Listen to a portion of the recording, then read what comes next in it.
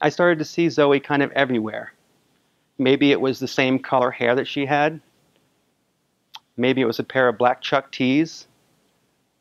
Maybe it was a song that she used to sing along to that came on the radio.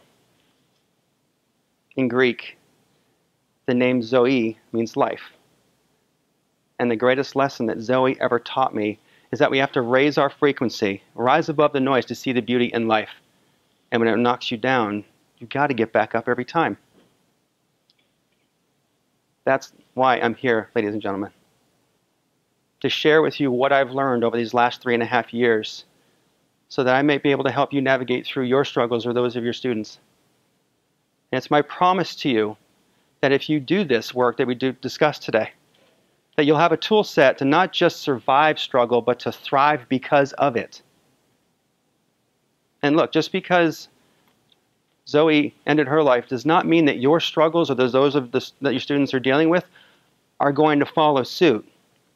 But if I can help you navigate your way through some struggles and give you the tools and to help you cope with those struggles that both you and your students are facing, then that's worth it to me.